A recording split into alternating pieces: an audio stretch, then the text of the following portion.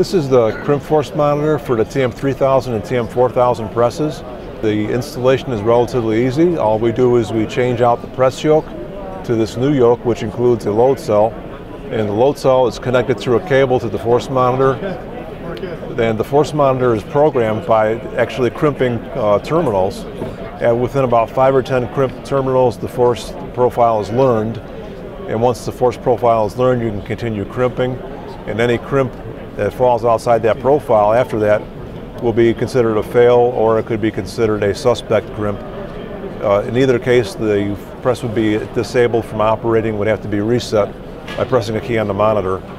Additionally, the Crimp force monitor can be connected to a Windows-based computer through a data cable, so the computer can collect force information for every crimp produced on the press.